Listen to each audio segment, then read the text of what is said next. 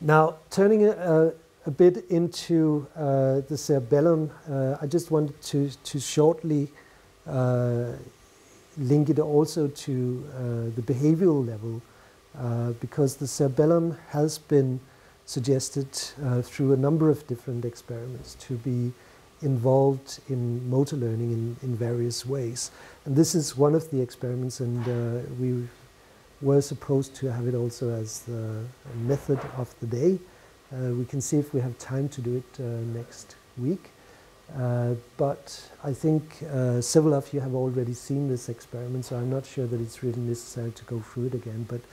But essentially, you should grasp the idea relatively quickly. The idea is if you have someone who's quite good at hitting a target, you give them Prism glasses, which move their visual field some degrees. You see that they start out hitting some centimeters to the left of the target. Through practice, they learn to hit the target again, but if you remove the prisms, they will now hit some centimeters to the right of the target, and after some practicing again, they will now again hit the target. This is a study which was done in 1996 by Martin et al. And it's been sort of the classical way of looking at visual motor adaptation involving the cerebellum, mainly because if you look at different patients here with cerebellar lesions, you see that this adaptation that you saw before doesn't really take place.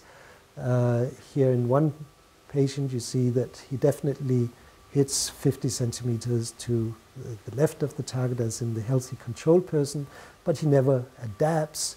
And when afterwards he goes back, he also doesn't show readaptation afterwards. Similar in this patient is not reacting to the change in the visual output at all, and this patient is actually adapting to the other side. So basically the cerebellum appears to be involved in this. Well, this was, never mind, it doesn't work anyway. I was just showing a video film showing this adaptation, but I think let's not do it. This is another study in which subjects were trained to do a similar adaptation task involving the cerebellum. So you have the adaptation going on over several trials here, 800 trials in total, subjects becoming quite good, and then looking at the changes in different areas of the brain over these 800 trials. Where do you see the largest change? And as you can see, this is the cerebellum, so the cerebellum lights up quite nicely, suggesting that it's really the cerebellum which changes its activity over time as subjects learn how to do this task. I will skip that relatively quickly in order to get to what the basic circuitry involved in doing this is.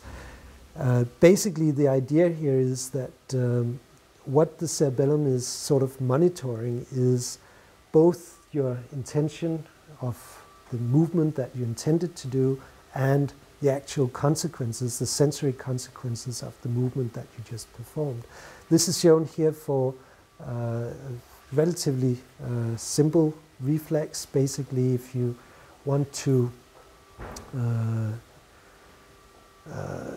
focus on a specific visual object, like my finger here, and if you move your head at the same time, you need to move your eyes in the opposite direction in order to fixate on the finger. So that's the so-called vestibulo-ocular reflex, which is simply that if you have some visual input that you want to keep at a specific point to fixate, you need to send input into the oculomotor system in order to activate the muscles controlling the eye, and that input comes basically from your vestibular hair cells. So if you move your head, for instance, to the right, you will activate some of the hair cells in your vestibular system, which will have connections to vestibular neurons, which will connect to oculomotor neurons, and therefore move your eye in the opposite direction. So that's the simple reflex which is involved, and which ensures that you can move your head and still keep your eyes on target. Now the problem is, if that doesn't work the way it should, if the signaling coming from the hair cells doesn't move your eye sufficiently, then your visual input will become blurred, or your eyes will move too much or whatever, and that will send an error signal from your retina. Your retinal cells will detect that there was something wrong. That input will be sent essentially to the inferior olive, which is a nucleus in the brainstem, which sends these climbing fibers into the cerebellum, where they can update the input to the Purkinje cells coming from mossy and parallel fibers, essentially sending information about the movement which was just being done in terms of what was the intention of the movement, and the sensory feedback from that movement. And the Purkinje cells then have projections onto the vestibular neurons, where change can be induced so that this circuitry becomes more efficient again. That same mechanism probably works for all sorts of different movements that we do, with specific circuitry for all the different movements that we do. This has been demonstrated for this vestibular ocular reflex. It has also been demonstrated for the eye blink reflex in the rabbit, similar organization. In terms of more complex behavior, we of course don't have similar detailed information, but it's likely that it's similar pathways which are involved. This is the closest that we get in terms of more complex movements. This is essentially recordings from Purkinje cells in the cerebellum. What you can see here is all these spikes that you see here are just ordinary action potentials in the Purkinje cells. Whenever you see these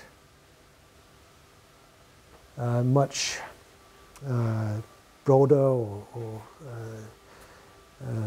almost, I would say, circular dots on the panel here, signifies that there are complex cells, which signifies that climbing fibers are being active. So in this case, it is a monkey which is making a movement with the wrist against a certain load. And you can see that there are both the simple spikes and also the complex spikes being activated. What then happens is that the load is changed without the monkey knowing it. So from being flexor load, it gets load on the extensors, but it still has to do the movement. But it now has to do the movement with a different load than it did just before, so it has to adapt its movement according to the change in the load. And what you can see to begin with here is that there's now quite a lot more activity in the climbing fibers, as signified by these complex spikes, suggesting that when there is a change in the external input and in the sensory feedback, then the climbing fibers are signaling something changed, and we have to adapt the motor program. So there is evidence also for more complex behavior. So this is the same thing basically shown here, that the monkey does a normal movement. It has some simple spikes and complex spikes. Then we change the load, it gets more of the complex spikes, and then it adapts, and again it's mainly the simple spikes and not so many complex spikes. So essentially you have the sensory input, information about the movement going on here. Then if there is a discrepancy between what the intention was and the actually performed movement based on this change in the load, you will have now an error signal coming up through the climbing fibers, which can modify the synaptic interaction between the mossy fibers and the Purkinje cell. So you can look at that in various ways, and one of the things is that you can look at how stimulation of the climbing fibers will change the input from the parallel fibers, muscle fibers, onto the Purkinje cells. So you can stimulate climbing fibers, you can stimulate parallel fibers, and you can record from the Purkinje cells. And essentially what you see if you start pairing these two stimuli, very similar to what has been done in the aplysia and in the hippocampus, you actually don't see LTP, but you see LTD. So you see long-term depression, which is of course irritating. But the trick here is that LTD in the cerebellum, in that circuitry, is very similar to LTP in the hippocampus circuitry, mainly because the Purkinje cells are inhibitory. So actually by reducing the input here, you get a larger response in the end, because those cells are inhibitory. So just think of LTD in the cerebellum as being equivalent to LTP in the hippocampus. And therefore you can sort of put up that very much of the signaling turns out to be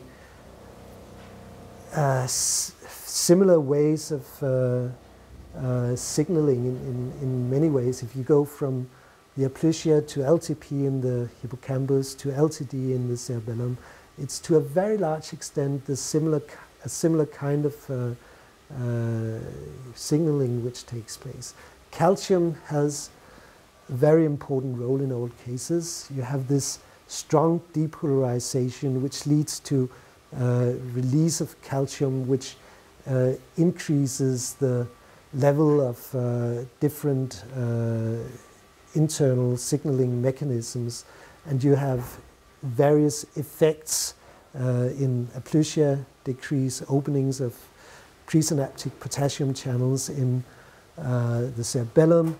It has been shown that it's decreased opening of postsynaptic AMPA receptor channels. There's also evidence of changes in how many channels are actually being expressed in the membrane, similar to also what has been shown in aplysia. So there are many similarities in all of the signaling, going all the way from what has been shown in aplysia and in other animals to what has been shown in humans.